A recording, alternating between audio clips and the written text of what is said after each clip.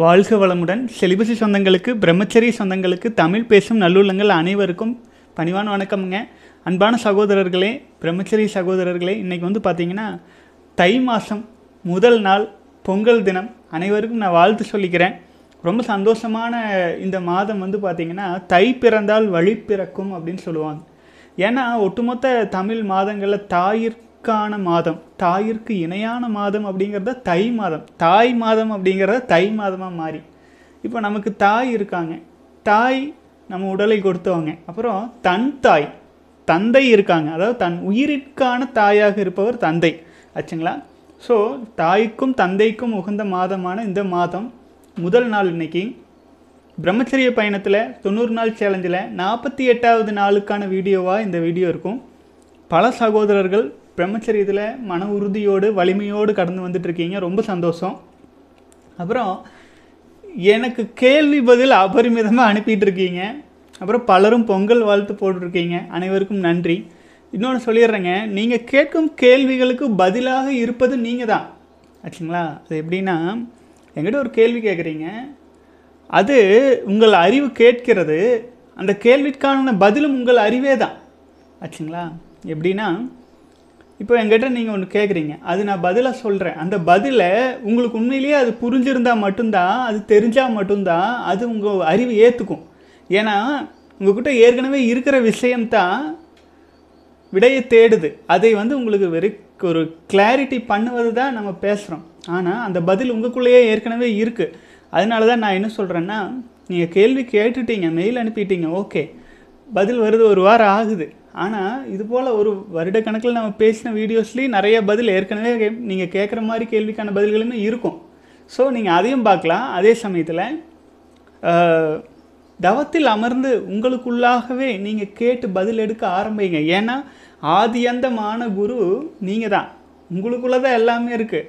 நான் வெறும் ஒரு தூசு ஆச்சுங்களா. நீங்கள் இப்போ நான் பதில் சொல்கிறதுனா எல்லாம் நம்மளும் எழுதி வச்சுட்டோ யோசிச்சிட்டோ இல்லை, உங்களுக்காக நாம் கொஞ்சம் சிந்திக்கும் போது பதில் வருது. இருந்தாலும் அது அதை விட பெட்டரான பதிலாக உங்களுக்குள்ளாகவே வரும். ஏன்னா சிவமே உங்களுக்குள்ளே தான் இருக்குது, எல்லாம் உள்ள இறைவனே உங்களுக்குள்ளே தான். அப்படி இருக்கும்போது மன வலிமையோடு பிரம்மச்சரியத்தில் ஸ்ட்ராங்காக இருங்க. அதை நீங்கள் அப்சர்வ் பண்ண ஆரம்பிங்க ஆச்சுங்களா. ஒவ்வொருவருமே ஒரு மிகப்பெரிய சித்தராக மாற முடியும் வாழ்க்கையில் ஆச்சுங்களா. இன்றைக்கி நிறைய கேள்விகள் இருக்குது. ஸோ நான் படிப்படியாக ஒன்றா பார்த்துட்டே வந்துட்டுருக்கிறேன். அப்புறம் கேள்வி பதில் சம்மந்தமாக எதுவாக கேள்வியாக இருந்தாலுமே celibacy@gmail.comக்கு மட்டும் மெயில் பண்ணுங்கள். டிஸ்கிரிப்ஷனில் இமெயில் ஐடி இருக்குது, அதுக்கு மட்டும் மெயில் பண்ணுங்கள். கமெண்ட் பாக்ஸில் போட்டுட்டு இருந்தீங்க அப்படின்னாலும் நான் டெய்லி பார்க்க வேண்டியதாக இருக்குது. இப்போ வந்து வாரம் ஒரு முறையாக போட்டுட்ருக்கறனால ஸோ நீங்கள் வந்து இமெயிலுக்கே நேரடியாக அனுப்பிடுங்க. அப்புறம் பயிற்சியில் கலந்துக்கிற சம்மந்தமாக கேட்டிருக்கீங்க பலரும். நான் என்ன சொல்கிறேன், நீங்கள் வந்து பயிற்சியில் பணம் கட்டி சேரணுங்கிறது இல்லை ஐயா. நீங்கள் வீட்டில் பண்ணுற சமையலை ஒரு 5 பார்சலாக பிரித்து அதை ஒரு ஃபோட்டோ எடுத்து எடுங்க. அப்புறம் ரோட்டில் இப்போ லாக்டவுன்ஸ் எல்லாம் வரப்போகுது, எவ்வளோ பேர் உணவுக்கு கஷ்டப்பட்டுட்டு இருக்காங்க, அன்புக்கு ஏங்கிட்டு இருக்காங்க. அந்த மாதிரி மக்களிடம் போய் உணவு கொஞ்சம் சப்ளை பண்ணிவிட்டு அவங்கக்கிட்ட செல்ஃபி எடுத்து எனக்கு அனுப்புங்க, நான் உங்களுக்கு இலவசமாகவே பயிற்சிகளில் ஆட் பண்ணி விடுறேன்னு நான் சொல்லியிருக்கேன். ஒருத்தர் 2 பேர் மட்டும்தான் அப்படி பண்ணுறீங்க ஆச்சுங்களா. நீங்கள் எனக்கு பணமாக அனுப்புனாலும் நானும் போய் அதுதான் பண்ணணும் ஆச்சுங்களா. ஆகவே நீங்கள் தயவு செஞ்சு இது போல் ஒரு சேவையை போல் பிரம்மச்சரிய சகோதரர்கள் தன்னையே தனக்குள்ளாக காத்து கொண்டு இருப்பவர்கள் இது போல் செய்யலாம். இந்த மாதிரி செய்கிறதுக்காக நான் பயிற்சி இலவசமாகவே சேர்ந்துக்கலாம். ஒரு சிலர் சொல்கிறாங்க, நான் MITயில் படிக்கிறேன், நான் அண்ணா யூனிவர்சிட்டியில் படிக்கிறேன், அங்கே படிக்கிறேன், இங்கே படிக்கிறேன், ஆனால் உங்கள் பயிற்சியில் சேர்ந்துக்கணும்னா எங்கள் அம்மா அப்பா கிட்ட சொன்னால் அவங்க ஒத்துக்க மாட்டாங்க. ஐயா, நீங்கள் சுய இன்பம் பண்ணும்போது கண்ட தவறான விஷயங்களை வாழ்க்கையை சீரழித்து கொள்ளும்போது அம்மா அப்பா கிட்ட சொல்லிட்டா செஞ்சீங்க, சொல்லிட்டா இந்த வேலையெல்லாம் செய்கிறோம். தவறு செய்கிறதுக்கு இனிக்குது. ஒரு நல்ல விஷயங்களில் ஒரு பயிற்சிகளில் சேரும்போது தன் வாழ்க்கை மேம்படும்னு தெரியும் போது உடனே ரொம்ப நல்லவனாக தாய் தந்தையாரிடம் வந்து ஏற்றுக்கொள்ளும் தாய் தந்தையர்கள் இருக்கிறாங்க. எனக்கு தெரிஞ்சுங்க 2-3 சகோதரர்களுக்கு 19 வயசு ஆகிருக்கும், பசங்களுக்கு 18 வயசு ஆகிருக்கும், 16 வயசு ஆகிருக்கும். தாய்மார்கள் எனக்கு மெயில் அனுப்புகிறாங்க, ஐயா இந்த மாதிரி என் பையன் தப்பு பண்ணுறானாட்டு இருக்கு, ரொம்ப வீக்காக இருக்கான், நைட்டானால் எங்களுக்கு தெரியுது, என்ன பண்ணுறதுன்னு தெரியல, ஸ்கூல்ஸில் இதை பற்றி சொல்கிறது இல்லை, எங்கள் பையன் கிளாஸ் எடுங்க. உண்மையான தாய் தந்தையர்கள் வந்து பெண்ணாக இருந்தாலுமே மெயில் அனுப்புகிறாங்க, பாருங்கள் தன் பையன் வாழ்க்கையை மேம்படுத்தி கொள்ளணும் அப்படின்ட்டு. ஸோ அந்தளவுக்கு வெளிப்படையாக எல்லோரும் இருக்கிறது இல்லை. இருந்தாலுமே நீங்கள் உங்களுக்கு உள்ளார்ந்த இருக்கும் ஒரு ஆர்வத்தின் மூலமாக இது ஒரு ஆன்மீக பயிற்சி, யோக பயிற்சி. பாரத தேசத்தில் யோகம் பண்ணுறதுக்கு யாராச்சும் தடை சொல்கிறாங்கன்னா அவங்களோட ஒரு பைத்தியக்காரங்க யாருமே இல்லை ஆச்சுங்களா. ஆகவே பெற்றோர்கள் சம்மதம் கொடுத்தாலும் கொடுக்காவிட்டாலும் தன்னை மேம்படுத்தி கொள்கிற தன்னை உணர்ந்து கொள்ள விரும்பும் ஒவ்வொருவருமே பிரம்மச்சரிய வீடியோஸை ஆழ்ந்து பாருங்கள், பயிற்சிகளில் கலந்து கொள்ளுங்கள். கட்டணம் கூட நான் இப்போ இல்லைன்னு தான் நான் சொல்லிகிட்டு இருக்கேன். சேவை மனப்பான்மை இருக்கிறவங்களுக்கு இல்லை, உங்களால் சேவையெல்லாம் பண்ண முடியாது, நானெல்லாம் போய் எல்லாம் அப்படியெல்லாம் கொடுத்துட்டு இருக்க முடியாது அப்படின்னா தயவு செஞ்சு இது ஒரு கமிட்மெண்ட்டுக்காக நீங்கள் ஒரு 500 ரூபா 1000 ரூபா கட்டுறதில் ஒன்றும் குறைஞ்சிட மாட்டீங்க. லட்சக்கணக்கில் வருஷக்கணக்கில் ஃபீஸ் கட்டி பள்ளி கல்லூரிகளில் படிக்கிறோம், பிரயோஜனம் ஏதாவது இருக்கான்னு கேட்டால் கேள்விக்குறி மட்டும்தான் ஆச்சுங்களா. ஆகவே உங்கள் வாழ்க்கையை மேம்படுத்திக்கிறதுக்கு தயவு செஞ்சு பயிற்சிகளில் இணைஞ்சு கொள்ளுங்கள். ஏன்னா ஆன்லைன் இன்னும் எவ்வளோ நாள் இருக்குன்னு தெரியாது.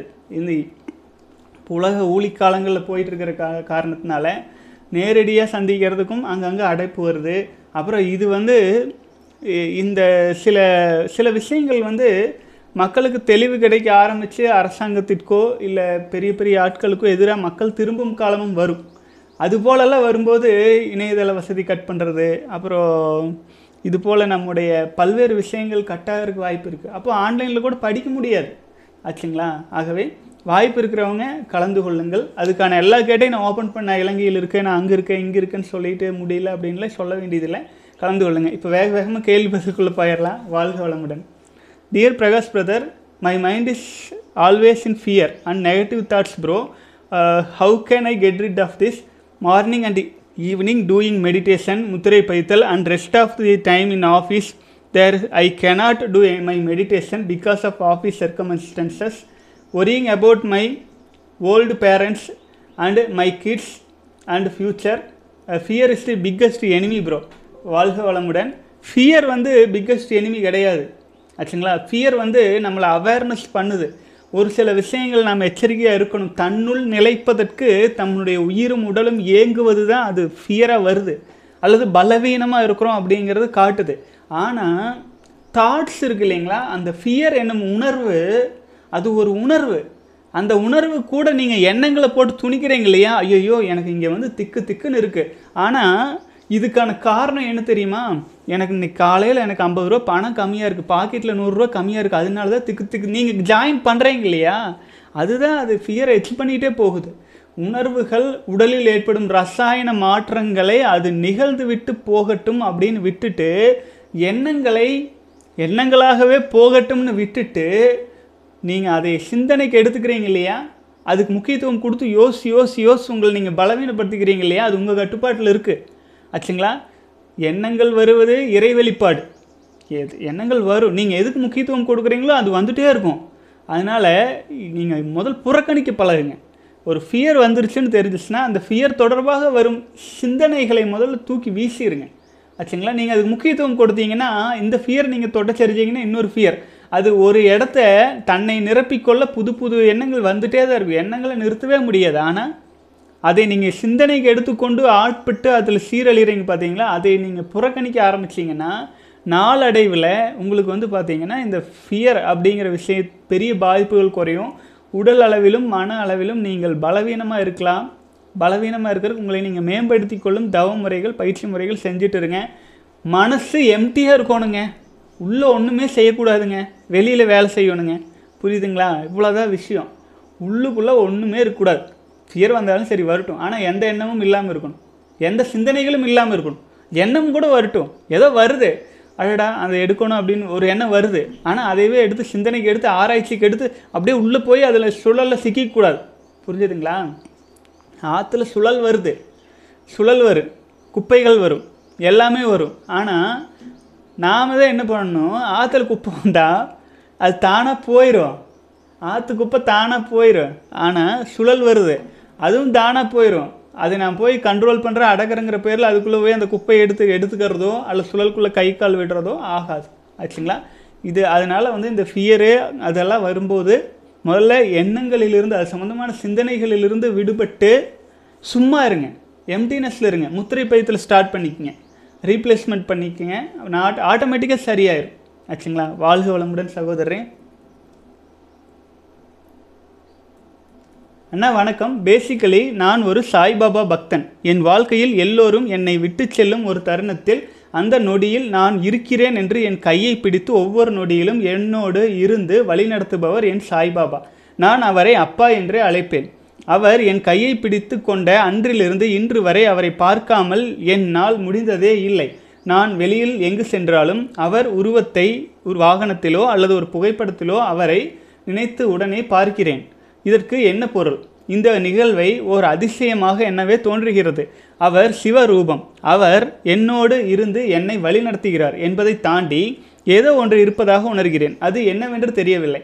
அது என் சிற்றறிவுக்கு எட்டவில்லை. உங்கள் வழி சொல்லுங்கள் அண்ணா. வாழ்க வளமுடன். அடுத்தது, நிறைய சித்தர்களை பற்றிய செய்திகளையும் அதிசயங்களையும் கேட்கும் வாய்ப்பு கிடைக்கிறது. அதுவாக தேடி வருகிறது. அவர்களின் அருள் இருந்தால் மட்டுமே அவர்களின் செய்தி நமக்கு வந்து சேரும் என்கிறார்கள். இது பற்றி உங்கள் கருத்து என்ன? வாழ்க வளமுடன். சாய்பாபா போன்று ஜீவ சமாதி அடைந்தவர்களிடம் நாம் பேச முடியுமா? அவர்களின் தொடர்பு கொண்டு அவர்களின் நேரடி வழிகாட்டுதல்களை பெற்று வாழ்வில் முன்னேற ஆவலாக உள்ளேன். வாழ்க வளமுடன். அன்பான சகோதரரை, நீங்கள் சொன்ன இதே அனுபவங்கள் தான் எனக்கு குரு வேதாத்ரி மகரிஷியின் இதில் ஏற்பட்டது. வாழ்க்கையில் ரொம்ப கஷ்டப்படுற சூழ்நிலையில் எந்த வழியுமே இல்லாமல் குழப்பத்தில் இருக்கிற சமயங்களில் இது இறைவன் நமக்கு ஒரு நல்ல வழியை காட்டுகிறார் அப்படிங்கிறதுக்கான உணர்த்துதல் தான். எல்லாம் வல்ல இறைவன் நம்ம கூடவே பயணிச்சுட்டு வந்துட்டு இருக்கிறாரு அப்படிங்கிறதுக்கான உணர்த்துதல் தான் பார்த்தீங்க அப்படின்னா இது போன்ற நல்ல விஷயங்கள் அங்கே ஒன்று இங்கே ஒன்றுமா வந்துட்டுருக்கு. இன்னொன்று, ஒட்டுமொத்த உலகம் மிக வேகமாக ஊழிக்காலத்தையும் அழிவையும் நோக்கி பெரும்பாலான மக்கள் பைத்தியக்காரர்களாகவே இருக்கின்ற காரணத்தினால இப்போ நாம் எப்படி சொல்கிறதுங்க, நமக்கு இந்த உலக இதில் உழந்துகிட்டே இருக்கும்போது நம் பார்வைக்கு சில விஷயங்கள் தட்டுப்படுது. அப்படிங்கும்போது அது இறைவனின் உணர்த்துதல் தான் ஆச்சுங்களா. நாம் இப்போ நீங்கள் சாய்பாபாவை பற்றி பார்க்குறீங்க, அதே போல் சித்தர்கள் விஷயங்கள் கேட்குறீங்க அப்படின்னா நீங்கள் பிளஸ்டு தான். அதை பற்றி கேட்கணும்னு தோன்றதே நீங்கள் ஒரு பிளஸ்டு பர்சன் தான் அர்த்தம். ஆகவே பிரம்மச்சரியத்தில் ஸ்ட்ராங்காக வாங்க, உங்களை நீங்கள் உறுதிப்படுத்திக்குவாங்க. எதுவுமே ஒரு விஷயம் உங்களுக்குள்ளே உணர்த்தப்படுது, தூண்டப்படுது, தோன்ற வைக்கப்படுது அப்படின்னா அது எல்லார் கண்லேயும் தான் படுது ஆச்சுங்களா. எல்லாருமே தான் பார்க்குறாங்க, தினம் தினம் பார்க்குறவங்க இருப்பாங்க தினம் தினம். ஆனால் அதை கேட்ச் பண்ணிக்கிறாங்க இல்லைங்களா, அது ஒரு சிலர் தான். நம்ம பிரம்மச்சரிய சேனல் வீடியோஸ் பார்க்குற மாதிரி ஒரு சிலர் தான். எல்லார் கண்லேயும் பட்டாலும் ஒரு சிலர்னால தான் அது கேட்ச் பண்ணி அதை எடுத்துகிட்டு வர முடியுது. அதில் ஒருவராக நீங்கள் இருக்கீங்க. இறைவனால் தேர்ந்தெடுக்கப்பட்டவராக இருக்கீங்க. நீங்களும் அதை தேர்ந்தெடுத்து உங்களுக்குள்ளாக விழிப்பு நிலையோடு இருக்கீங்க அப்படின்னு சொல்லலாம். ஆகவே பிரம்மச்சரியத்தில் ஸ்ட்ராங்காக இருங்க. அப்புறம் சித்தர் சமாதிகளில் நீங்கள் போய் தவம் பண்ணலாம். அவங்கெல்லாம் எப்போதுமே பரநிலையோடு சிவநிலையோடு தன்னை ஐக்கியப்படுத்தி 24 மணி நேரமும் சூன்யத்திலே வாழ்ந்தவங்க. அந்த நிலைக்கு நம்ம போகும்போது எல்லாம் வல்ல இறைவனே நமக்கு என்னென்ன தேவையோ எல்லாம் கொடுக்க ஆரம்பிச்சிடும். சரிங்களா. உங்களுக்குள்ளாக சிவபெருமானே இருக்கார். எல்லாம் வல்ல சிவமே உங்களுக்குள்ளாகத்தான் இருக்கார். அப்படி இருக்கும்போது நீங்கள் பார்த்தீங்கன்னா சித்தர்களும் சிவமாக மாறினவங்க தான். தன்னை பரபிரம்மத்தோடு இணைச்சி கொண்டவங்க தான் சாய்பாபா முதல் கொண்டு. ஸோ நம்ம அந்த நிலைக்கு நம்மை மேம்படுத்தி கொள்வதே அவர்கள் சொல்லுவதை ஃபாலோ பண்ணுறதே நமக்கு பார்த்தீங்க அப்படின்னா அவர்கள் ஆசீர்வாதம், அவர்களுக்கு உண்மையிலேயே நம்ம ஒரு நன்றியோடு இருக்கிறோம் அப்படிங்கிறதுக்கு ஒரு அர்த்தம். அவங்க என்ன சொன்னாங்களோ அதை ஃபாலோ பண்ணுறோம் ஆச்சுங்களா. அதுவே அவங்களோட பிளஸ்ஸிங்காக மாறிடும். அதான் பார்த்தீங்கன்னா பொட்டு வைத்து பொட்டு பூவெல்லாம் வச்சு எல்லாம் சுற்றி கோயிலில் வச்சு சாமி கும்பிட்டே இருக்கிறீங்களே, நட்டகல்லும் பேசுமோ நாதன் நமக்குள்ளே இருக்க இல்லையேன்னு சிவவாக்கியர் சொல்லுவார். அதே மாதிரி நாம் நமக்குள்ளே எல்லாம் உள்ள இறைவனை வைத்துக்கொண்டு இறைவனை நமக்குள்ளாக இருக்கும்போது நாம் அதில் கொண்டு மேற்கொண்டு எப்படி வர்றதுன்னு தான் பார்க்கணும். நீங்கள் சித்தர் சமாதி போன்ற இடங்களுக்கெல்லாம் தாராளமாக போகலாம். ஏன்னா அவங்க சூன்ய நிலையில் சிவ நிலையில் இருக்கிறதுனால நீங்கள் அங்கே போய் உட்காந்து தவம் செய்யும்போது உங்கள் வாழ்க்கை, உங்கள் மனநிலை எல்லாமே மேம்பட்டு வர்ற இயல்பாகவே உணரலாம். அதுக்கான அமைதி இருக்கணும் முதல்ல ஆச்சுங்களா. எல்லோரும் கச்சன்னு அங்கே போய் சுற்றி வந்துட்டு இருந்தால் அங்கே பெருசாக இருக்காது. அதே நிலையில் நீங்கள் எங்கே தவம் பண்ணுறீங்களோ அங்கேயே எந்த சித்தரை நினைக்கிறீங்களோ அந்த சித்தரை மனசார வேண்டி அந்த சாய்பாபாவை வேண்டி உட்கார்ந்தீங்கன்னா அவர்களின் அருள் தானாக வந்துடும். ஏன்னா அவங்க பரபிரமமாக பிரபஞ்சம் பூரா நிறைஞ்சிருக்காங்க ஆச்சுங்களா. வாழ்க வளமுடன். அடுத்து, என்னிடம் எல்லாம் இருந்தும் ஒரு பிச்சைக்கார மனநிலையில் வாழ்ந்து வருகிறேன். வாழ்வில் அடுத்த நிலைக்கு போகாமல் ஒரே இடத்தில் நின்று கொண்டு இருக்கிறேன். ஒரு சூன்ய நிலையில் இருப்பதால் எதன் மீதும் ஆர்வம் இல்லை. வேலை இல்லை, முயற்சித்தும் கிடைக்கவில்லை, கிடைத்தும் நிலைக்கவில்லை. திருமணம் இல்லை, பெண்ணும் அமையவில்லை. எல்லாம் கிணத்தில் போட்ட கல் போல் நீண்ட காலமாக அப்படியே கிடைக்கிறது. படிப்பில் சாதிக்க எண்ணம் இருந்தும் ஆர்வம் இல்லை. எல்லாம் வெறுத்து போன மனநிலை வருகிறது. எங்கும் தோல்வி, எதிலும் தோல்வி. தகுதி இல்லாத, ஒழுக்கம் இல்லாத, அரசாங்க வேலை, அருமையான குடும்பம் என எல்லாம் அமைந்து விடுகிறது அண்ணா. எல்லா தகுதியும் ஒழுக்கமும் இருந்து எதுவுமே அமையவில்லையே என நினைத்தால் வெறுப்பாய் இருக்கிறது. என்னை காயப்படுத்தியவர்கள் எல்லாம் சென்று விட்டார்கள். காயப்பட்ட நான் இப்போதும் அங்கேயே நிற்கிறேன், முன்னேற்றம் ஏதுமின்றி. என் மேற்கண்ட சந்தேகங்களுக்கு உங்கள் பதில் வேண்டுமன்னா, நான் பிரம்மச்சரியத்தில் 1 வருடத்தை கடந்து ரீலாப்ஸ் செய்து தங்களின் வழிகாட்டுதல் மற்றும் சித்தலின் ஆசியாலும் தூய பிரம்மச்சரியத்தில் இப்போது 10 நாட்களை கடக்கிறேன். சில நேரங்களில் பிரம்மச்சரியத்தில் 1 வருடத்தை கடந்து ரீலாப்ஸ் செய்து 10 நாட்கள் வந்திருக்கிறோம், எந்த முன்னேற்றமும் இல்லாமல் இருக்கிறோமே. இதற்கு பிரம்மச்சரியம் கடைபிடித்து என்ன பயன்? தீயவர்களெல்லாம் சிறப்பாய் வாழ நான் மட்டும் கஷ்டப்பட்டு கொண்டே இருக்கிறோம் என்னும் எண்ணம் வருகிறது. என்னால் இந்த எண்ணத்திற்கு பதில் கூற முடியவில்லை. எனக்கு வழிகாட்ட இறைவன் அனுப்பிய தூதுவனாக உங்கள் உதவியை வேண்டுகிறேன். வாழ்க வளமுடன். சகோதரரே, உலகம் வேக வேகமாக ஓடுது. எதையோ சாதிக்கிறோம், எதையோ ஜெயிக்கிற ஓடுறோங்கிறாங்க இல்லையா? எடுத்தேன் பல பிறவி, பிறருக்கு உழைத்தே ஏழையானேன் அப்படிங்கிற மாதிரி ஓடுறாங்க. ஓட்டம்தான், அங்கே எந்த நிறைவும் கிடையாது. நாம் ஏனுங்க இந்த பூமியில் எப்போங்க வந்தோம்? ஒரு 30-40 வருஷத்துக்கு முன்னாடி வந்தோம். இன்னொரு 30-40 வருஷம் கழித்து நம்ம வாழ்க்கை இருக்காது, பூமியில் இருக்காது, இந்த உடலை வச்சுக்கொண்டு இருக்காது ஆச்சுங்களா? அப்படி ஒரு நிலையற்ற இந்த வாழ்க்கையில், இந்த பூமியில் நம்ம வாழ்ந்துட்டு இருக்கிறோம். ஆனால் யோசிச்சு பாருங்க, கோடான வருடங்கள், கோடி வருடங்கள் நம்ம இருந்திருக்கிறோம், ஆன்ம நிலையில் இருந்திருக்கிறோம். அதுக்கப்புறம் இப்போ கோடான கோடி வருடங்கள் ஆன்ம நிலையில் இருக்க போகிறோம் ஆச்சுங்களா? இப்போ இடைப்பட்ட இந்த காலகட்டத்தில் நீ அந்த படிக்கட்டில் நிற்கிற, நீ இந்த படிக்கட்டில் நிற்கிற, இதுலன்ட்டு நம்ம குழப்பிக்கிறோம். ஆனால் நம்ம ஏன் இந்த பிறவி எடுத்து வந்திருக்கிறோம் அப்படிங்கிறதே தன்னை உணர்ந்து கொள்ளுவதற்காகவே நமக்கு இந்த பிறவி கிடச்சிருக்கு. நம்மை உணர்ந்து, எல்லாம் வல்ல இறைவனை உணர்ந்து, ஏன்னா உடல் இருக்கும்போது தான் உணர முடியும், அந்த உணர்வுகளை உணர்ந்து அனுபவிக்க முடியும். அப்போது அதுக்கு பிரம்மச்சரிய ஆற்றல் இருக்கும்போது இன்னும் முழுமையாக நடக்கும். இனப்பெருக்க செயல்பாடுகள் அப்படிங்கிறதை நோக்கி, அதை சுற்றி விதிக்கப்பட்ட சட்டத்திட்டங்களை நோக்கி, அப்புறம் இந்த உலக இன்பங்களை நோக்கி ஓடுறதுக்கான தேவைகளே இல்லை. நீங்கள் சொன்னீங்க சகோதரர் என்ன கேட்டிங்கன்னா, எல்லாமே இருக்குது ஆனால் பிச்சைக்கார மனநிலையில் இருக்கிறேன் அப்படின்ட்டு. அப்படிதான் நானும் ஆச்சுங்களா, உங்கள் கூட தான் நானும் வந்துட்டுருக்கேன். எல்லாமே இருக்குது, இல்லைங்காத அளவுக்கு எல்லாமே இருக்குது. ஆனாலுமே நம்ம எதுலேயும் போய் சீக்கிக்கிறதுக்கான மனநிலை வராது.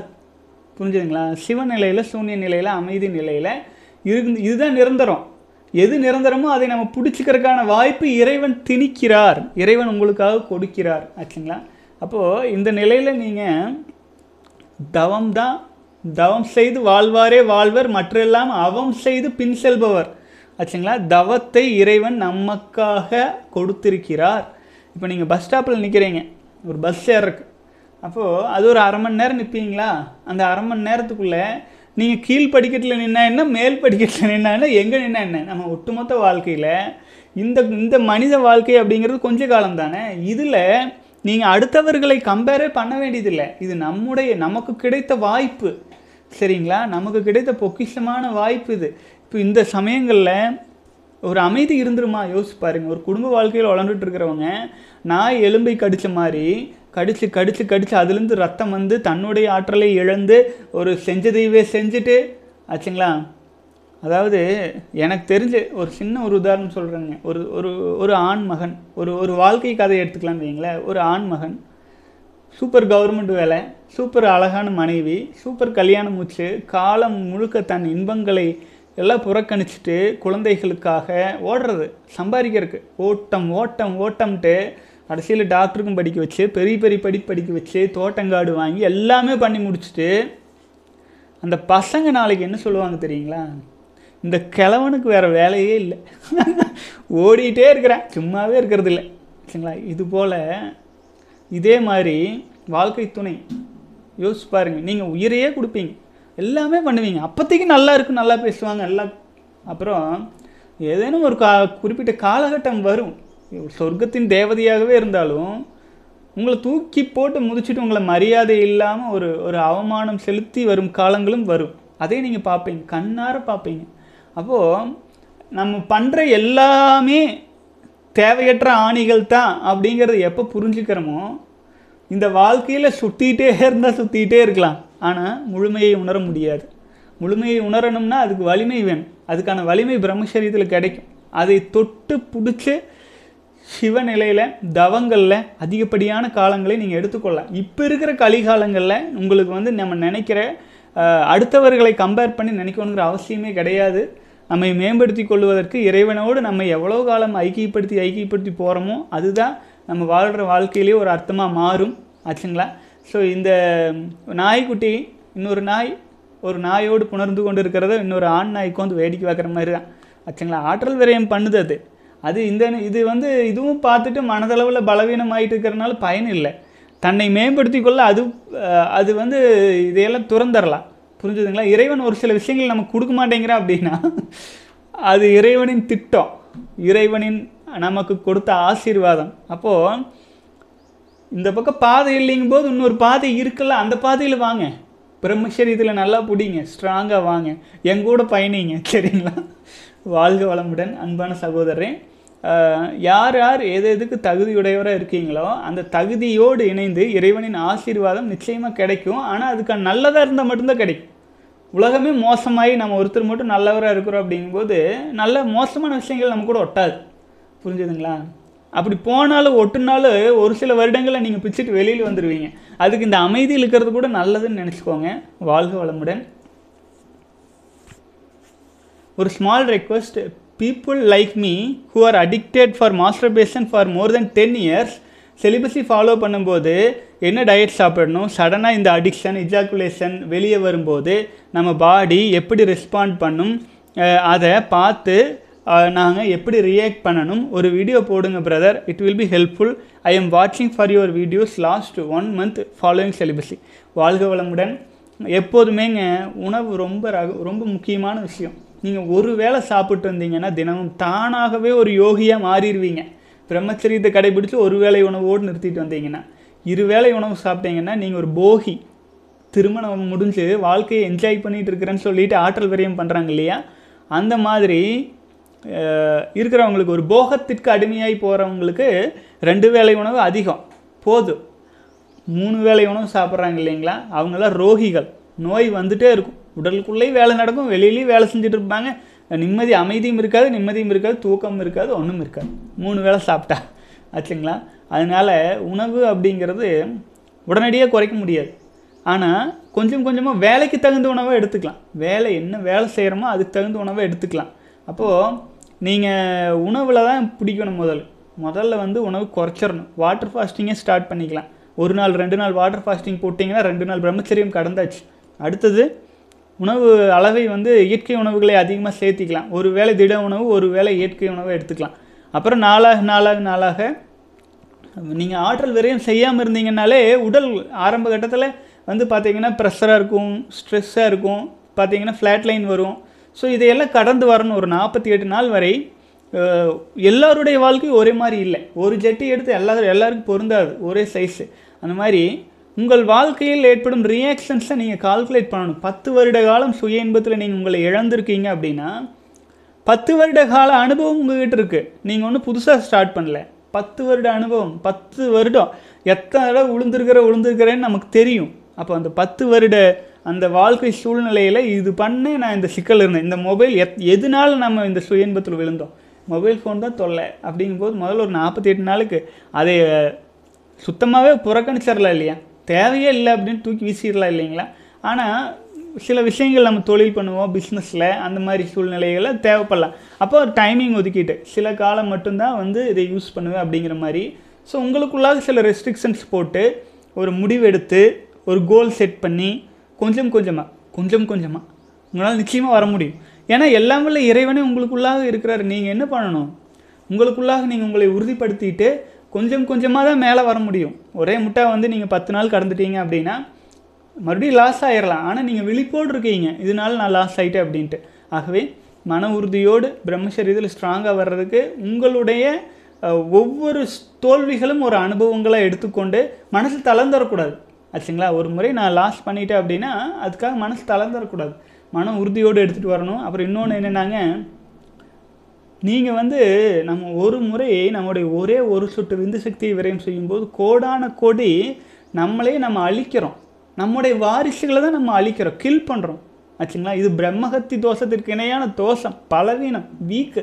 நம்ம செஞ்ச பாவ புண்ணியம் எல்லாம் விந்து சக்தியோடு போகுது. ஒரு நிமிஷம் இன்பத்துக்காக அதை நம்ம இழக்கிறோம் ஆச்சுங்களா. அதை நல்லா மனசில் வச்சுக்கணும். வச்சுட்டு இது தப்பு தான், ஆனாலும் இது மாதிரி எத்தனையோ நாள் நடந்துருச்சு, இனியாயினும் உறுதியோடு இருப்பேன். இன்றைக்கி தை முதல் நாள், இன்றைக்கி தை மாதம் அப்படிங்கும்போது தாய் மாதம் ஆச்சுங்களா. தன்னுடைய அதாவது தந்தையாக நம்ம இருக்கிற ஒரு ஆண்மகளும் பார்த்தீங்க அப்படின்னா உறுதியோடு பிரம்மச்சரியத்தில் ஸ்ட்ராங்காக வரணும். இது உங்கள் பசிக்கு நீங்கள் சாப்பிட்டு தான் ஆகணும் ஆச்சுங்களா. நான் வாயில் என்ன வேணாலும் பேசிடலாம், அப்படிங்க இப்படிங்க நல்லா பேசிடுறேன். நான் மட்டும் இல்லைன்னா பல யூடியூபர்ஸ் என்ன வேணாலும் பேசலாம். ஆனால் எண்ட் ஆஃப் தி டே உங்கள் பசிக்கு நீங்கள் தான் சாப்பிடணும். அப்போது உங்கள் பிரம்மச்சரிய பயணத்துக்கு நீங்கள் தான் இன்புட் போடணும், நீங்கள் தான் எஃபோர்ட் போடணும். யோக பயிற்சி அதிகம் பண்ணுறது, கோல்டு ஷவர் பண்ணுறது, வாட்டர் ஃபாஸ்டிங் எடுத்துக்கிறது, இதெல்லாம் சில வாய்ப்புகளை தான் நம்ம சொல்கிறோம். நம்ம சேனல் முழுக்கவே சொல்லி வச்சுருக்கோம், இப்படி பண்ணுங்கள் அப்படி பண்ணுங்கள் இப்படி பண்ணுங்கள் அப்படி பண்ணுங்கன்ட்டு. ஆனால் திரும்பவும் வந்து முதலேருந்து கேள்வி கேட்பாங்க, என்ன பண்ணுறதுங்க இப்படி பண்ணுங்கள் என்ன பண்ணுறது இப்படியே தான் போயிட்டே இருக்குது. 2 வருஷமாக இப்படி தான் போயிட்டுருக்கு. நான் என்ன சொல்கிறேன்னா, உங்களுக்குள்ளாக தனித்த முறையில் உறுதி வராத வரையில் நம்ம எதையும் சாதிக்க முடியாது. ஃபஸ்ட்டு நீங்கள் உறுதியாக முடிவெடுங்க. முதல் நாள் எடுத்த அதே முடிவு கடைசி ஒரு 90 நாள் வரைக்கும் எடுத்துகிட்டு போகிறதுக்கான கான்ஃபிடென்ட் மட்டும் விட்டுறாதீங்க. அப்போ தான் இதில் நிலச்சி வர முடியும் சகோதரரே. வாழ்க வளமுடன். நம்ம சேனல் வீடியோஸ் பார்த்துட்டே இருங்க. நிறைய டிப்ஸ் நம்ம கொடுத்துருக்குற இடையே. அப்புறம் அதே மாதிரியே வந்து பார்த்திங்கன்னா உணவு முறைகளில் நல்லா ஸ்ட்ராங்காக பிடிச்சிக்கோங்க. உணவு அடுத்தது வந்து உடல் அளவில் யோக பயிற்சி, தியான பயிற்சியாக தான் நம்ம பயிற்சி முறைகள் நிறைய கொடுத்துருக்குறோம். 15 நாள் கடந்தோடனே விந்து ஜெயம் பயிற்சியை ஆழ்ந்து செய்ய ஆரம்பிச்சிடலாம்.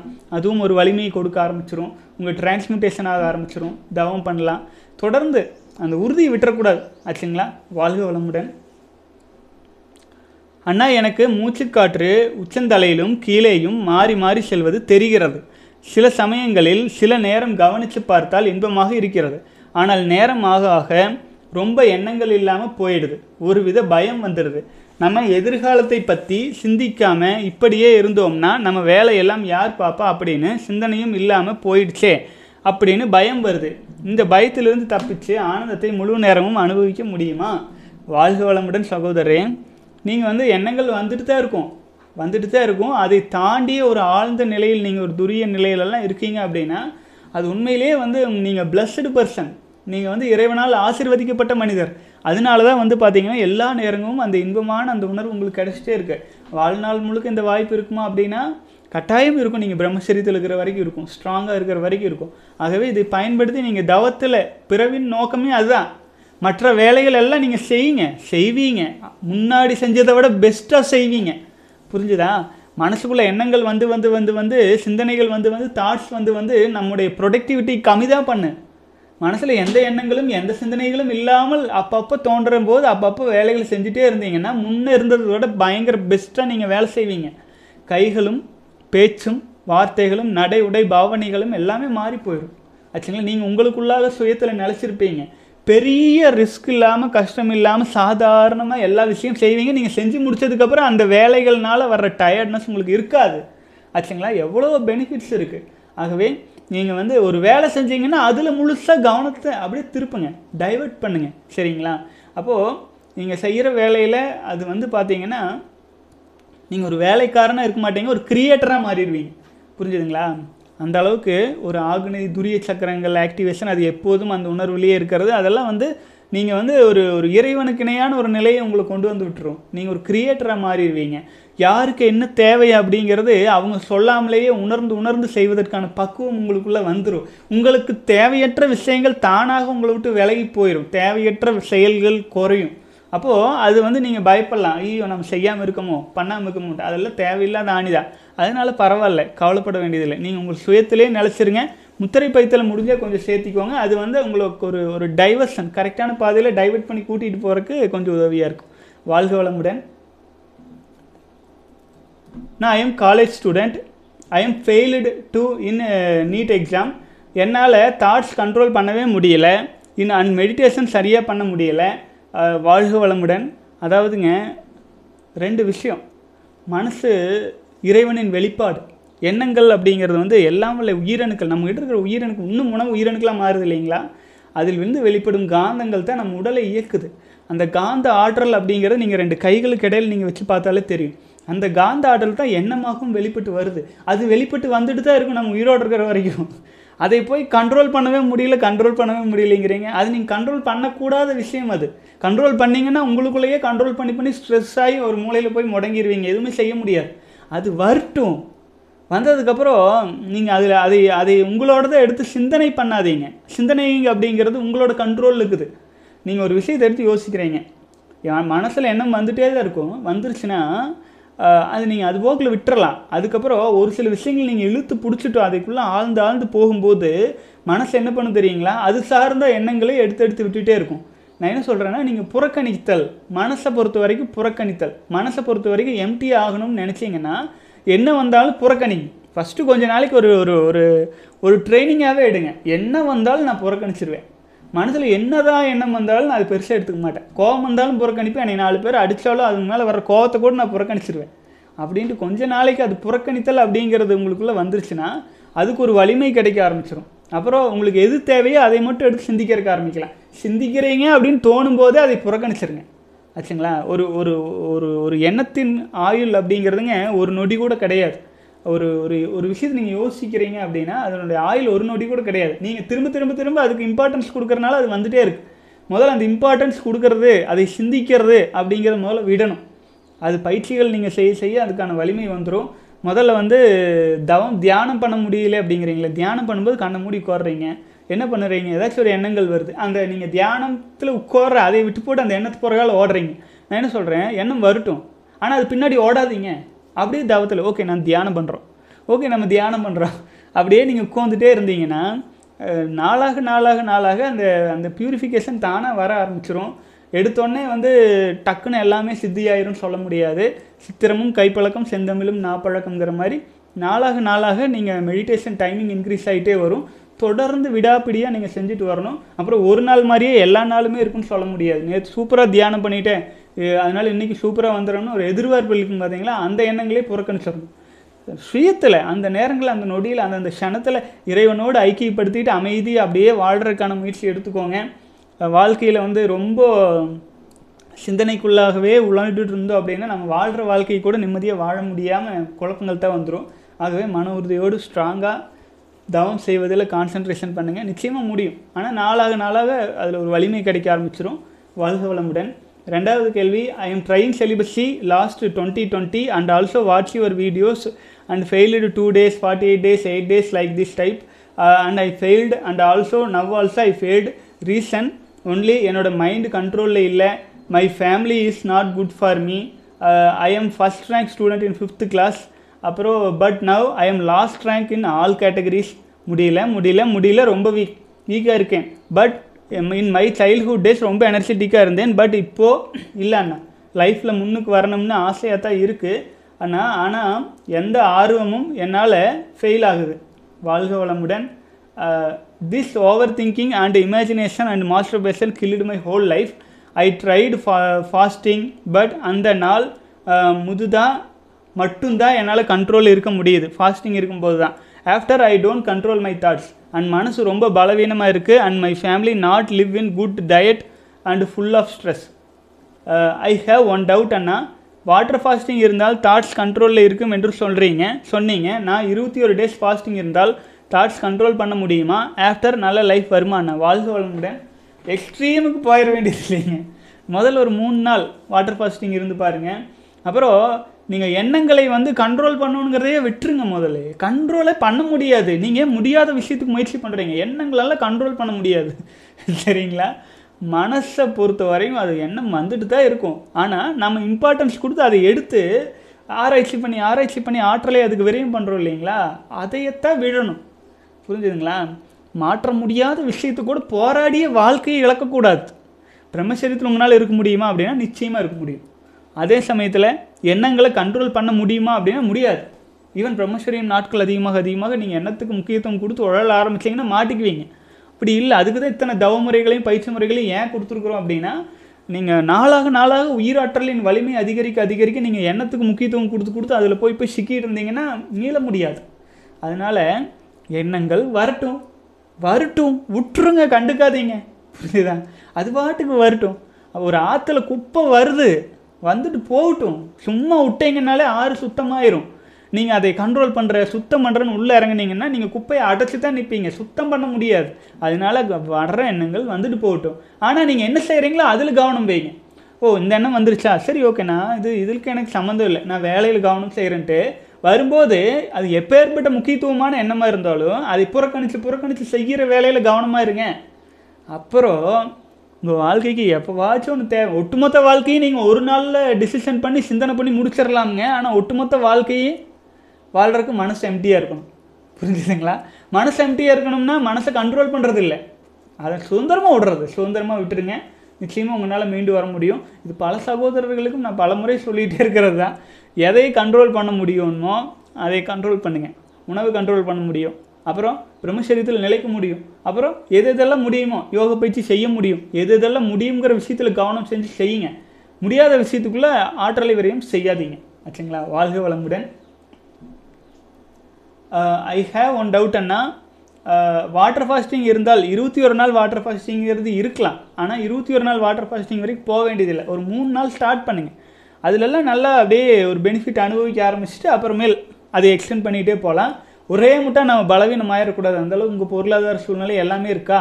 முதல் 2-3 நாள் கடந்ததுக்கப்புறவே பயங்கர ரெஸ்ட்டு வேணும் ஆச்சுங்களா? அப்போ அந்த ரெஸ்ட்டுக்கு சூழல்கள் இருக்கான்னு பார்த்துக்கோங்க. ஏன்னா நம்ம ரொம்ப வீக்காக இருப்போம். முக்கியமான வேலைகள்லாம் வந்துருச்சுன்னா அப்போ ஒன்றும் பண்ண முடியாது. ஆகவே உங்கள் வாழ்க்கை சூழல்களை எல்லாம் கணிச்சு அதுக்கு தகுந்த முடிவு எடுத்துக்கோங்க. I don't have knowledge and money to join your celibacy, please suggest me in your videos அண்ணா. வாழ்க வளமுடன். அது அந்த வீடியோட ஆரம்பத்துலேயே நான் சொல்லியிருக்கேன், இங்கே மணிக்காக யாரும் நடத்தலை, ஆனால் உங்கள்கிட்ட இருந்து ஒரு கமிட்மெண்ட் எனக்கு வேணுங்கிறதுக்காக தான் இது நடத்துது. தயவு செஞ்சு ஒரு 5 பேருக்கு அன்னதானம் பண்ணுங்கள். எனக்கு அதுக்கான ப்ரூஃப்ஸ் எனக்கு அனுப்புங்க. நான் நிச்சயமாக உங்களை பயிற்சிகளில் சேர்த்துக்கிறேன். அப்புறம் அதை விட்டு போட்டு அண்ணா என்னை சேர்த்திக்கிங்க. எனக்கு செலிபஸியில் இருக்கிறவங்க வந்து பெக்கர்ஸாக இருக்கக்கூடாதுங்க. அதுதான் நான் சொல்கிறேன்.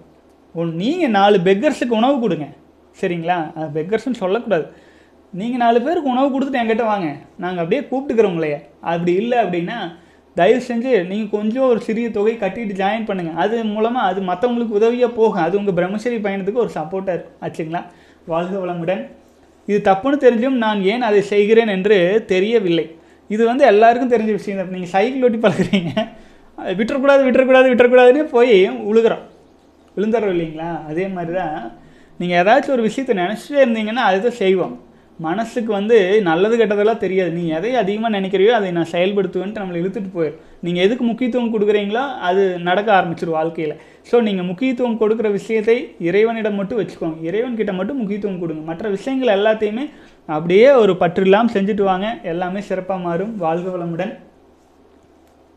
யாராவது ஏதாச்சும் சொன்னால் தாங்கிக்க முடியல, நிதானமும் இல்லை, அண்டு ஏதாவது பண்ணணும் போல் இருக்குது, ஆனால் எதுவுமே பண்ண முடியலை, அண்ட் மனசு சிரமமாக வச்சுக்கிட்டே ஏதாவது வழி சொல்லுங்கன்னா நான் தலையெல்லாம் வெடிக்கிற மாதிரி இருக்குது, செத்துருலாம் போல் இருக்க முடியல. வாழ்க வளமுடன் சகோதரி. நான் சொன்னதை நல்லா கவனித்து பாருங்கள்.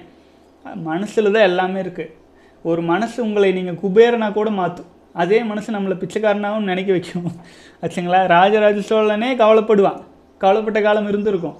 அது எல்லாருக்குமே இருந்திருக்கும் ஆச்சுங்களா? இன்பம் துன்பம் கலந்து தான் வரும். அது நீங்கள் எடுத்துக்கிறீங்களா, உங்கள் பர்சனலாக எடுத்துக்கிறீங்களா அப்படிங்கிறதுல தான் அந்த பிரச்சனையின் தாக்கமே இருக்கும் ஆச்சுங்களா?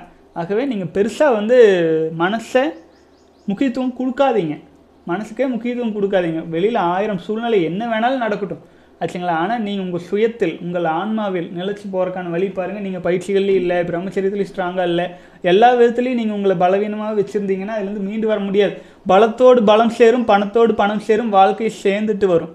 ஆனால் குப்பர் விழுந்தீங்கன்னா கீழே போயிட்டே இருப்பீங்க. ஸோ நீங்கள் தான் முடிவு பண்ணணும், குப்பர் விழுகலாமா மேலே போகலாமான்ட்டு. ஸோ மேலே போகிறதும் குப்பர் விழுகிறதும் உங்கள் மனதில் தான் இருக்குது. உறுதி எடுத்துகிட்டு அந்த உறுதியில் வாழ ஆரம்பிங்க. சும்மா வர்ற எண்ணத்துக்கு எல்லாம் முக்கியத்துவம் கொடுத்துட்டு இருந்தீங்கன்னா அப்போ நீங்கள் எடுக்கிற முடிவுக்கும் முக்கியத்துவம் இல்லாமல் போயிடும் ஆச்சுங்களா? வாழ்க வளமுடன். அண்ணா பொங்கல் நல்வாழ்த்துக்கள்.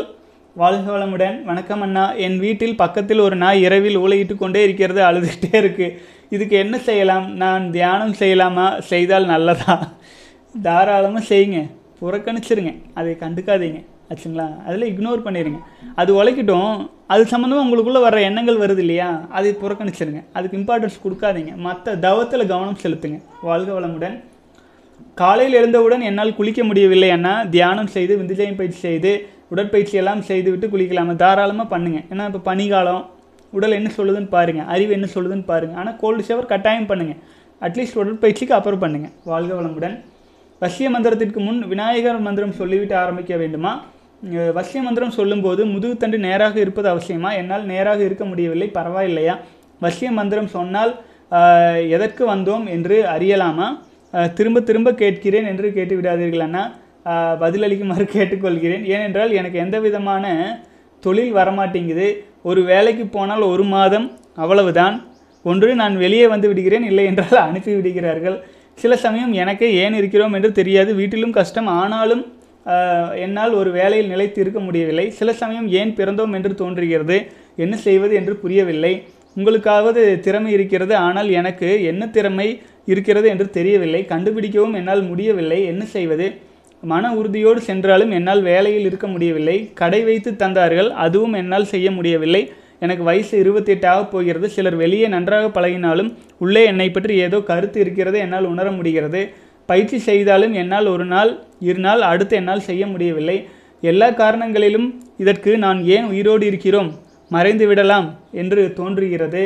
ஆனாலும் இது மனதினுள் எதற்கோ வந்திருக்கிறோம், அது செய்துவிட்டு மறையலாம் என்று தோன்றுகிறது.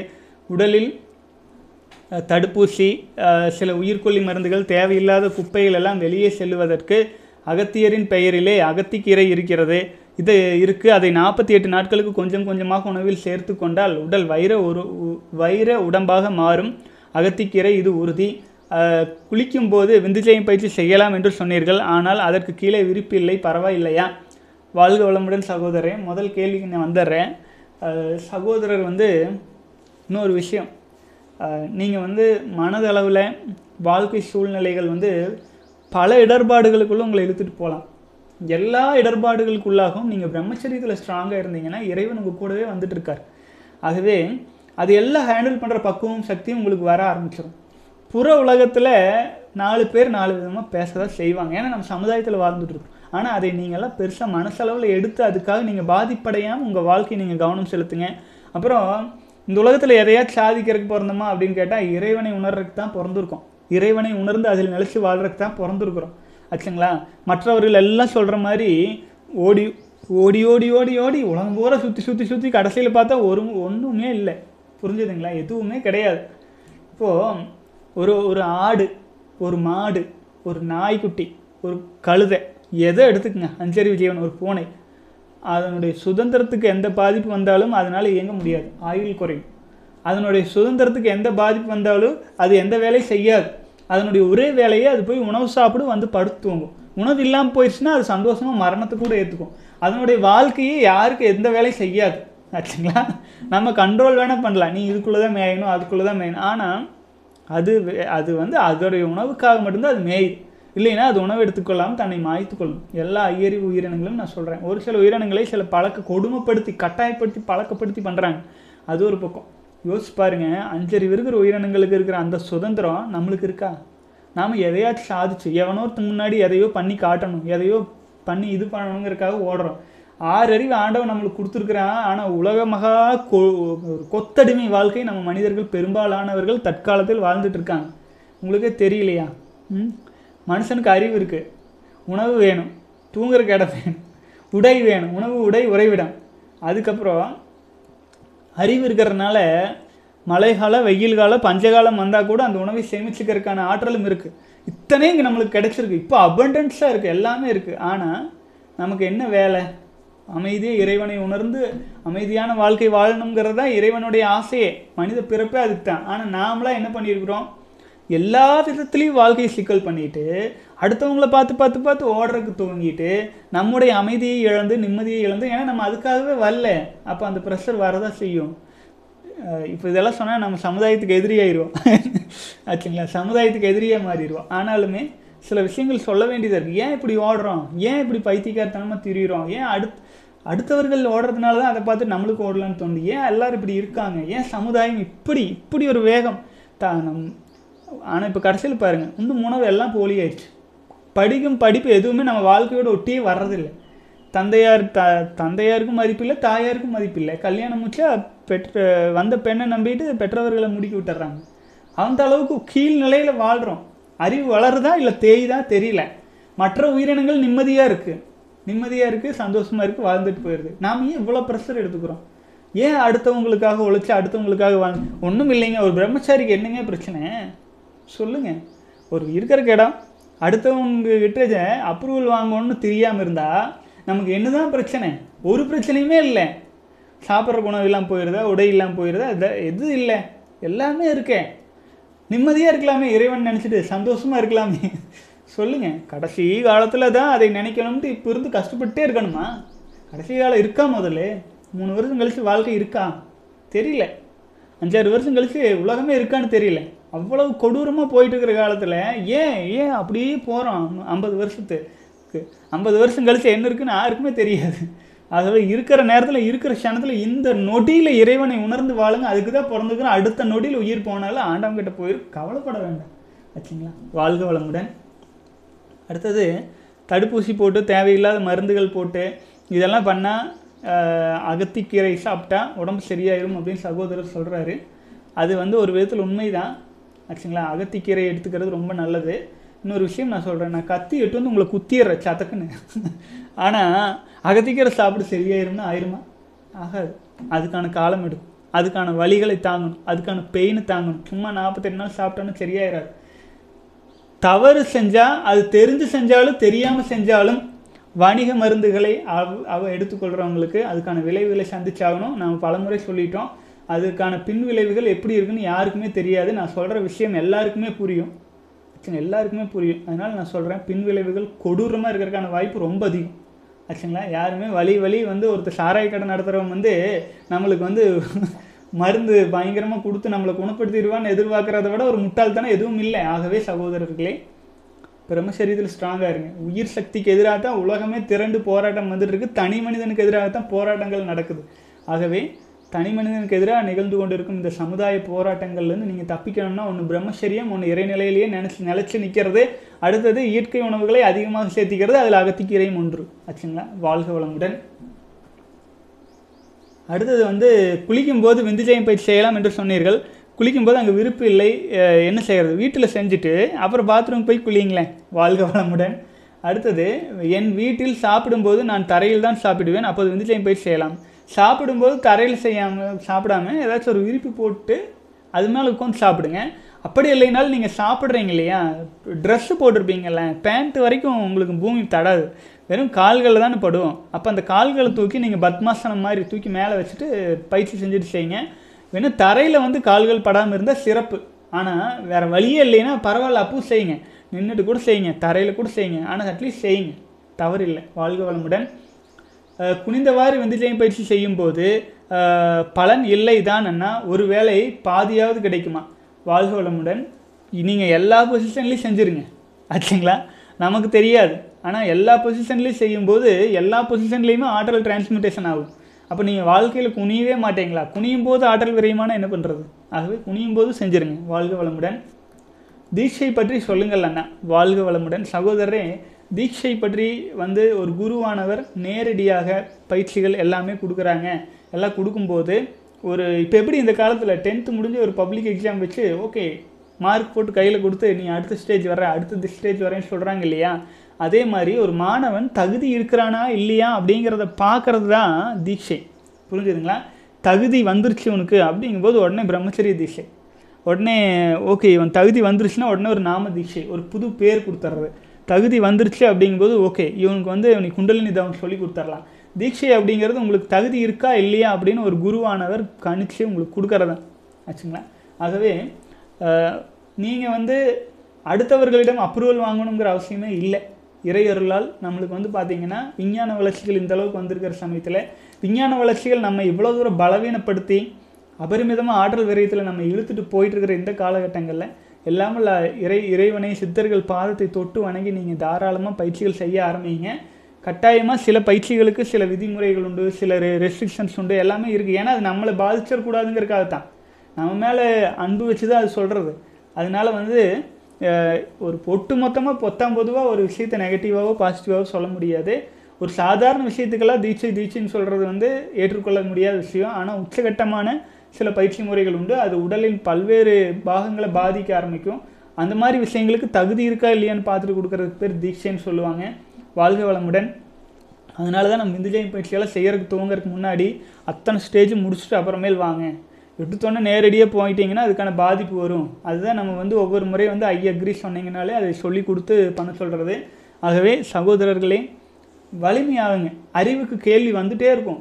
அறிவு கொஞ்சம் இல்லை, அறிவுக்கு கேள்வி இருந்துகிட்டே இருக்கும். ஆனால் அந்த அறிவுக்கு அந்த கேள்விக்கு பதிலாக இருக்கிறது அதே அறிவுங்கிறத புரிஞ்சுக்கோங்க. நீங்கள் கேட்குற கேள்விக்கான பதில் அங்கேயே இருக்கும் ஆச்சுங்களா. அந்த பதிலை வெளியில் தேடணுங்கிற அவசியம் கூட இல்லை, உங்களுக்குள்ளாகவே தேட ஆரம்பிங்க. ஏன்னா எல்லா குருவும் இறைவனும் உங்களுக்குள்ளேயே இருக்கிறதுனால நீங்கள் எதிர்காலங்களில் கேட்குறக்கு ஆள் இருக்காது. நமக்குள்ளேயே நம்ம நிலச்சி இறைவனோடு ஒன்றை சூழல்கள் வரும் ஆச்சுங்களா. எனக்கும் வரும், உங்களுக்கு வரும், எல்லாருக்குமே வரும். அப்போது எது ஒன்றை சார்ந்தே இருக்க வேண்டிய இதுலேயே இருக்கக்கூடாது. ஒவ்வொருத்தரும் ஒரு சித்தராக சித்தம் தெளிந்தவராக இருக்கணும் ஆச்சுங்களா. வாழ்க வளமுடன். வாழ்க வளமுடன். குருவானவர்கள் உங்களைப் போல இருக்க வேண்டும். அதாவது வழிகாட்டும் பலகை போல. ஒரு சிலர் பந்தாவாக இருக்கிறார்கள், என்னை மன்னியுங்கள் அண்ணா இந்த மாதிரி சொன்னதுக்கு. வாழ்க வளமுடன். நீங்கள் ஏன் வெளி உலகத்தை பார்த்துட்ருக்கீங்க? வெளி உலகத்தை விடுங்க. நானே ஒரு வழிகாட்டி பலகைங்கிறத விட என்னை மாதிரி உங்கள் வாழ்க்கையில் பல வழிகாட்டி பலகைகள் வந்துட்டுருப்பாங்க. பார்க்குற எறும்பு கூட உங்களுக்கு குரு தான். ஆனால் உண்மையான குரு உங்களுக்குள்ளே தான் இருக்கார். ஏன்னா அதை உணர்த்துறது, அதை உணர்ந்துக்கிறது உங்களுக்குள்ளே தான் இருக்குது. ஆதி அந்தமான குருவே நீங்கள் தான். உங்களுக்கு மேலே ஒன்றும் இல்லை, உங்களுக்குள்ளே தான் எல்லாமே இருக்குது. நீங்கள் இல்லைன்னா உலகமே இல்லை. யோசிச்சு பாருங்கள். எல்லாருமே மானச உலகத்தை பார்த்துட்டு இருக்கோம். நான் பார்த்துட்டு இருக்கிற உலகம் நான் இல்லைன்னா இருக்குமா? இல்லை, அவ்வளோதான். ஒவ்வொருத்தருக்குமே அப்படி தான். ஒரு எறும்பு பார்த்துட்டு இருக்கிற உலகம் அது உயிர் போயிடுச்சுன்னா அதுக்கு இருக்குமா? இல்லை. இந்த உலகம் அப்படிங்கிறது நான் பார்க்குற உலகங்கிறதே கிடையாது ஆச்சுங்களா. அபரிமிதமான ஆற்றல்களும் சக்திகளும் நிறைந்த உலகம். நான் பார்க்குற உலகமே வேறு, நீங்கள் பார்க்குற உலகமே வேறு. ஆகவே உங்களுடைய உலகத்தை விஸ்தாரமாக்கிக்கிறதுக்கு, விரிவு பண்ணிக்கிறதுக்கு தான் பயிற்சி முறைகள்லாம் நம்ம பண்ணுறோம். பிரம்மச்சரியத்தில் ஸ்ட்ராங்காக இருந்தால் வலிமை கூட நமக்கு வந்து இன்னும் பல விஷயங்கள் தானாக தெரிய ஆரம்பிச்சிடும். வாழ்க வளமுடன். காய்ச்சல், ஜுரம், தலைவலி போன்றவை இருக்கும்போது விந்து ஜெயம் பயிற்சி செய்யலாமா? வேண்டாம் சரிங்களா. காய்ச்சல், ஜுரம், உடம்பு வீக்காக இருக்கிறதுனால செய்யாதீங்க. உடல் ஆற்றல் அதுக்கு செலவாகட்டும். விந்து ஜெயம் பயிற்சிங்கிறது டிரான்ஸ்மியூட்டேஷன் ஆச்சுங்க. ஒரு ஆற்றல் இன்னொரு ஆற்றலை மாற்றிடுறது. உடலுக்கு ஆற்றல் தேவைப்படும் போது நீங்கள் கொஞ்சம் ரெஸ்ட் எடுத்துக்கோங்க. வாழ்க வளமுடன். ஒரு சிலருக்கு காய்ச்சலின் போது பசி எடுக்காது என்பார்கள். ஆனால் எனக்கு பசி எடுக்கிறது, இது நல்லதா? அப்போது சாப்பிடுவதற்கு முன்பு விந்து ஜெயம் பயிற்சி செய்யலாமா? காய்ச்சலாக இருக்கும்போது நீங்கள் பயிற்சி செய்யாதீங்க. அப்புறமேல் வந்து பசி எடுக்கிறதுனா பசி எடுத்து சாப்பிடுங்க. வாழ்க்கை. ஆனால் என்ன மாதிரி சாப்பிட்றீங்கன்னா எளிதில் செரிமானமாகக்கூடிய உணவாக சாப்பிடுங்க. கஞ்சி, அரிசி கஞ்சி ஏன் சாப்பிட சொன்னாங்க காய்ச்சல் சமயத்தில்? ஸோ பசி எடுத்து அதை கொஞ்சம் சாப்பிட்டுக்கோங்க. வாழ்க வளமுடன். பனிக்காலங்களில் எந்தவித எண்ணமும் இல்லாமல் அடிக்கடி தூக்கத்தில் ஸ்கலிதமாகிறது, என்ன செய்வது? பனிக்காலங்களில் தலை வலிக்கிறது ஏனென்னா விந்து ஜெயம் பயிற்சி செய்தாலும் ஸ்கலிதமாகிறது ஏனென்னா? நீங்கள் விந்து ஜெயம் பயிற்சி செஞ்சீங்கன்னா ஸ்கலிதமானாலும் ஆற்றல் அதில் விரயமாகாது. அதனால் அதில் நீங்கள் உறுதியாக செய்யலாம். அடுத்து பனி அப்படிங்கிறது உண்மையிலேயே ஒரு வெப்பம். அது ஒரு வெப்பத்தின் நெருங்கிய தோழன். அதனால் பனிக்காலத்தில் ஏன் காலையில் நேரத்தில் எந்திரிச்சோன்னே கோல்டு ஷவர் பண்ண சொல்கிறாங்க? பனிக்காலம் குளிர்னு நினச்சிட்டு இருக்கீங்க. பனிக்காலம் என்பது அது வெப்பம் தான். மழை தான் குளிர்ச்சி. பனிங்கிறது ஒரு வெப்பத்தின் வெளிப்பாடு. அப்போது பனிக்காலமாக இருந்தாலும் குளிச்சிருங்க. கோல்டு ஷவர் எப்போதும் போல் செய்ய ஆரம்பிச்சிருங்க. ஸோ அப்போ வந்து பார்த்தீங்க அப்படின்னா உங்களுக்கு இந்த ஸ்கலிதம் அப்படிங்கிற பிரச்சனை இருக்காது. உணவை குறைங்க. ஒருவேளை உங்களுக்கு நீங்கள் பல நாள் பிரம்மச்சரியத்தில் இருக்கீங்க, 100 நாள் கடந்துட்டீங்கன்னா 3 வேளை உணவு 2 வேளையை மாற்றுங்க, குறைச்சிருங்க. வயிறு ஜீரணமாக இருக்க எளிமையாக பண்ணுங்கள். பல காரணங்கள் இருக்கும், உங்கள் வாழ்க்கைக்குள்ளே பூந்து பார்த்தா தான் தெரியும். ஆகவே நீங்கள் உங்களுக்குள்ளாக சிந்தனை செஞ்சு ஏன் இப்படி வருதுன்னு கவனித்து ஒரு நாள் வாட்டர் ஃபாஸ்டிங் இருந்து பாருங்கள். தானாக ரெக்டிஃபை ஆகி வெளியில் வந்துடுவீங்க. முடியாதது கிடையாது. வாழ்க வளமுடன். அடுத்து சகோதரர் கருத்தொன்று போட்டிருக்காரு, படிக்கிறேங்க. குதிரை உன்மேல் சவாரி செய்தால் மனிதா பிரம்மச்சரியம் கடைபிடித்திருக்க மாட்டாய். குதிரையின் மேல் சவாரி செய்தால் மனிதா பிரம்மச்சரியத்தை கடைபிடிக்கிறாய் என்று பொருள். வாழ்க வளமுடன். எனக்கு உண்மையிலே இது கொஞ்சம் புரியல. குதிரை உன்மேல் சவாரி செய்தால் மனிதா பிரம்மச்சரியம் கடைபிடித்திருக்க மாட்டாய். குதிரையின் மேல் ஏறி சவாரி செய்தால் மனிதா பிரம்மச்சரியத்தை கடைபிடிக்கிறாய். வாழ்க வளமுடன்.